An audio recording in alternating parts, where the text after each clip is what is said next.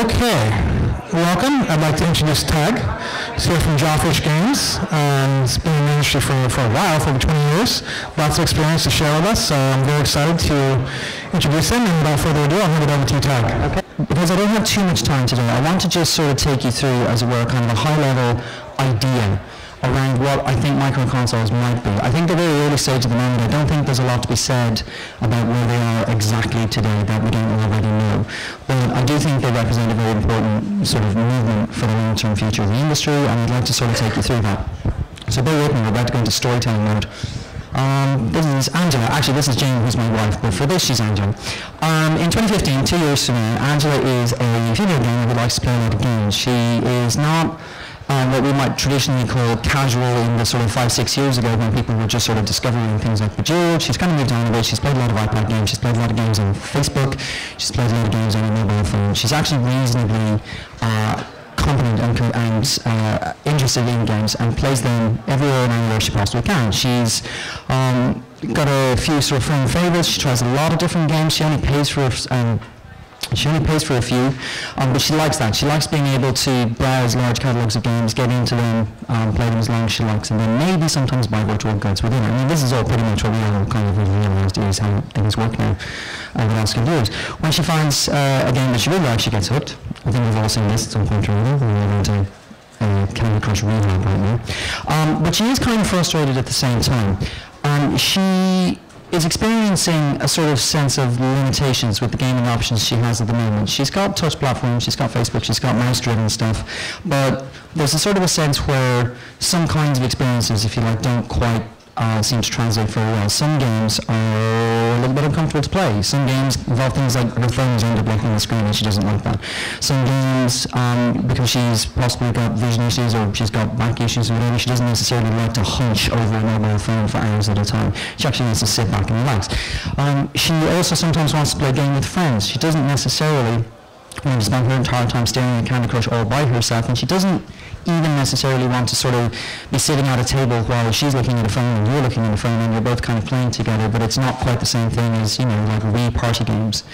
She's also kind of interested in doing some other stuff. She's played a lot of sim games, she's played a lot of puzzles, she's played a lot of hidden object games, but every once in a while she goes, it'd be kind of fun to do something a bit different, like we're all experienced.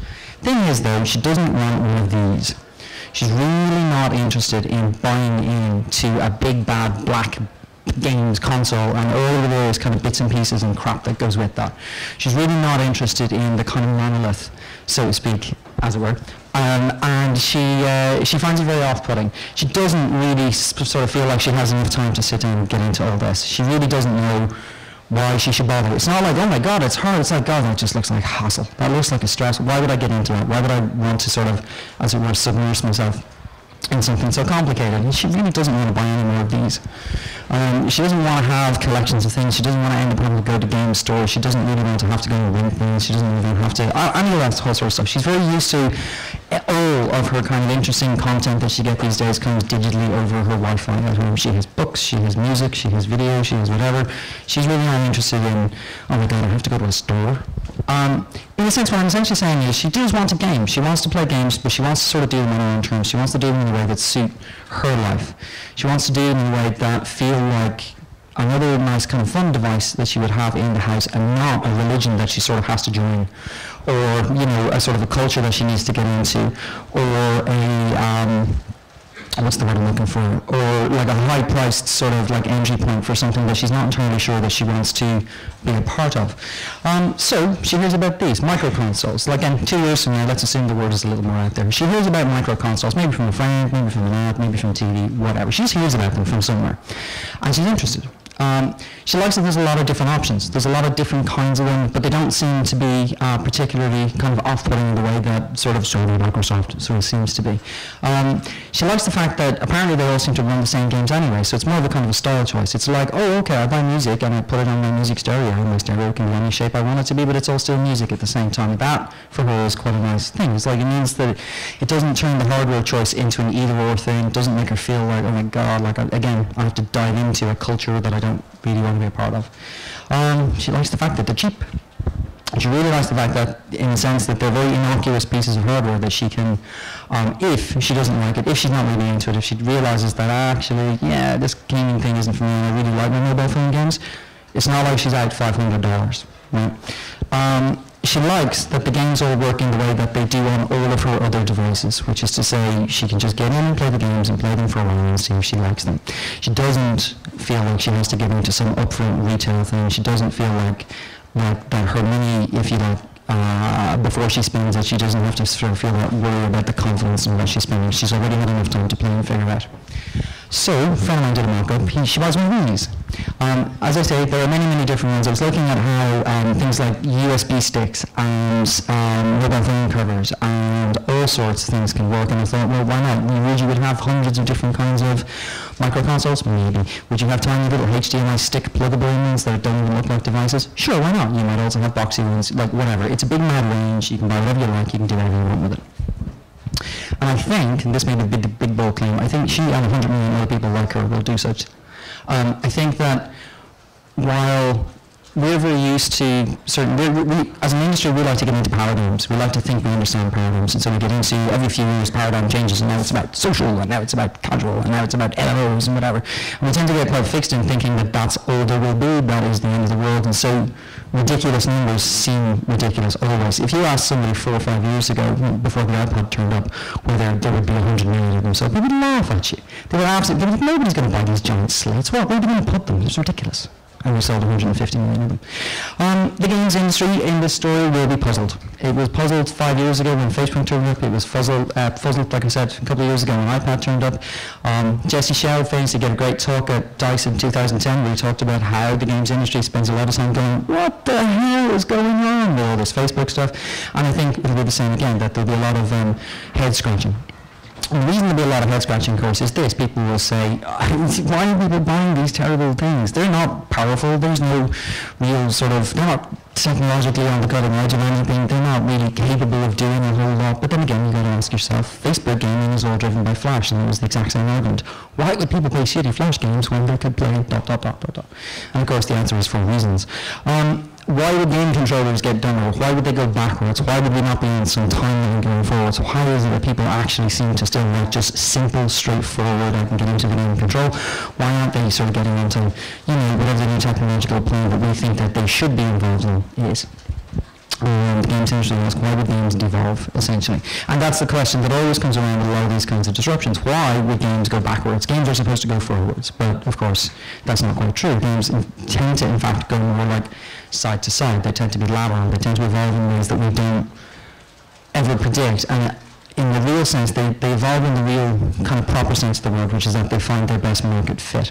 So it is all about evolution, but it's not about evolution in the sense of progress. It's not about sort of evolution in the sense of console generations. The next one goes to the next one, goes to the next one, goes to the fastest one, goes to the fastest one, goes to the most featureful one. A lot of the time market fit, if we've learned anything from the last 5 years, a lot of the time market fit is about smaller, it's about easier, it's about simpler, it's about more accessible, it's about cheaper, it's about all of those things.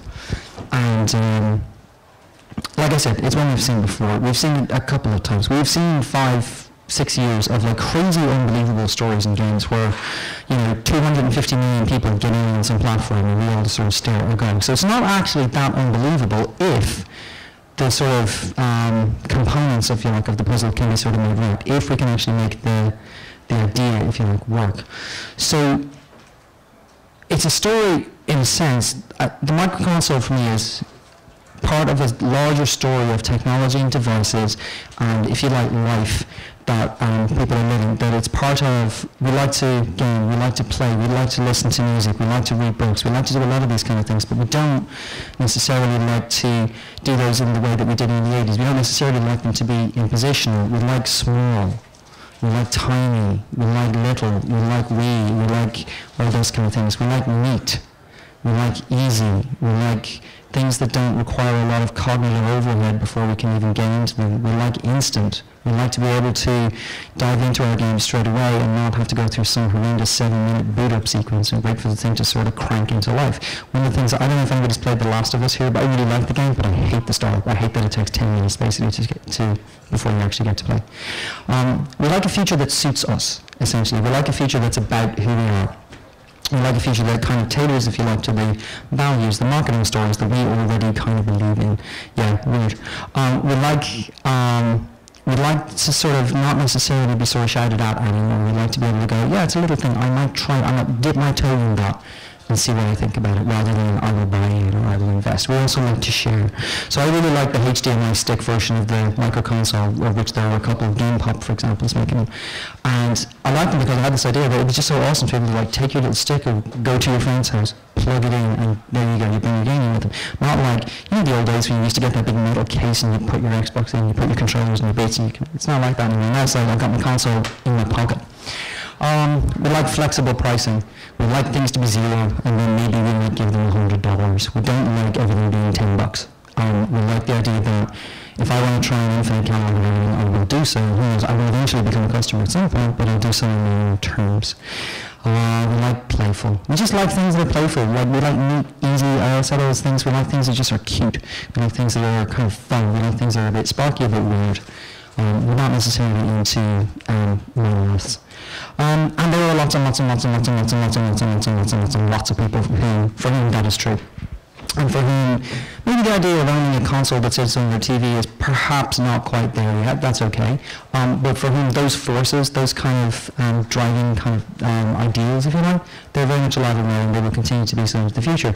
There are like 250 million people still playing games on Facebook. There are 250 million people who own iPhones. There are 100 million people who own iPads, 100 million people who own this, 100 million people who own that. And the really weird thing is that all of those bottom numbers largely have been assembled within the last sort of 5-ish years, whereas your kind of PlayStation 3 and Xbox 360 numbers have taken 8 years to get to something like about 10% of the volume. So there are a lot of people who actually like this much more easily accessible, like straightforward kind of game compared to these very premium sort of Porsche customer types who like want to spend all of their disposable income on gaming. There's far more than you all know this. You all work in industries that sort of deal with this anyway. But the point is, there's no reason why they console or can't actually be attached to the people who like to do things in a much more kind of casual fashion. So they don't really like this, they're not really fans, they're not really going to get into it from the kind of giant collection buying point of view. They don't want their computing to sort of be like this, which is from the Hitchhiker's Guide to the Galaxy, deep thought, the giant computer, the thing that's like, you know, takes over everything. They like this. They like smooth, they like fun, they like neat, they like cute. So these don't solve their problems. These are devices for other people, of course. They're going to sell quite a lot of devices and they have a lot of fans, and that's fine. But these aren't for Angela. These might be them. Now, there are some skeptics, of course, like this. They're like, oh my god, the rule is kind of broken. Yes, it is. It sold 27% of games in the first units. Yes, it did. It did sell largely to people who bought things on Kickstarter, who tend to be kind of motivated customers anyway. Fair enough. Real gamers, quote unquote, tend to have a problem with this kind of stuff as well. If you look at Steve Core here, here's a great name, Steve Core, was talking about how, well, these are really child consoles and blah, blah, blah, blah, blah. And I don't really think that, you know, that the whole idea that, you know, these are to be taken seriously and stuff is something that a lot of kind of real gamers kind of pass by. And that's fine, because they're not necessarily going to be into playing Plants vs. Zombies in their TV. But for Angela, this is an irrelevant point. This doesn't mean anything at all, because she was never going to be an Xbox customer to begin with. A lot of the criticism as well is essentially about the fidelity fallacy. It is the idea that people will never want to buy MP3s because, you know, CDs are better. Of course they will. The idea that people will never want to buy ebooks because real books are so much better. Of course they do. People will never want to buy netbooks because laptops are so much better. Wrong again. So you got to think of the microconsole in a similar space. Just because it's small and weak and tiny and weak and all that kind of thing does not mean that it's set up for failure. We're only judging that on the basis of console gaming. Console gaming is a specialist kind of gaming form. How are we doing on time? Right.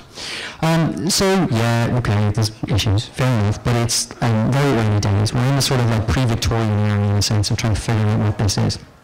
There's people experimenting with business models, there's people experimenting with the tech, there's people trying to figure out, you know, should it be a subscription thing, should it be free-to-play thing, should it be like the hardware is actually free or sort of as super cheap as possible, is there a bit more elasticity in the market? There's a lot of stuff like that going on.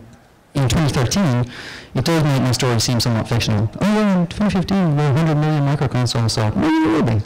But certainly the forces that are kind of leading to that are undeniable. And whatever sort of actual form it takes, the last thing that I think we're ever going to sort of think of the microconsole 2 years from now is that the idea is somehow inconceivable. You know, my God, it's impossible. There's no way the gaming market will ever work like this. Wrong. The gaming market can work in a whole lot of different ways. It might not fit our mental model of what we consider the games industry to be today, but hey, that's sort of why we come to conferences like this, because we realize our mental model is always deficient in some way. And Angela certainly won't care about what our mental model thinks the games industry should be doing. She'll go for the thing that gives her the thing that she actually wants. And when she wants, she just has to play games. Thank you.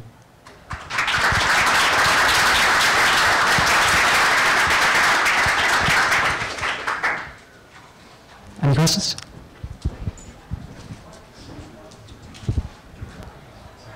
No worries.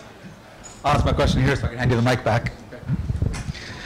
I'm Michael Bergen. I'm from MHL. MHL is the technology that's built into most leading Android smartphones, as well as many TVs. It's the technology that allows you to transfer high-definition video and audio to your TV while charging the phone.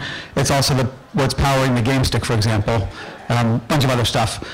So with an MHL phone, which is most of them, why would somebody buy a $100, $150 microconsole with a $20 cable they can just plug their phone in and keep playing the same game they've been playing, say with a wireless controller like a Moga or a PlayPad or a Green Throttle Atlas?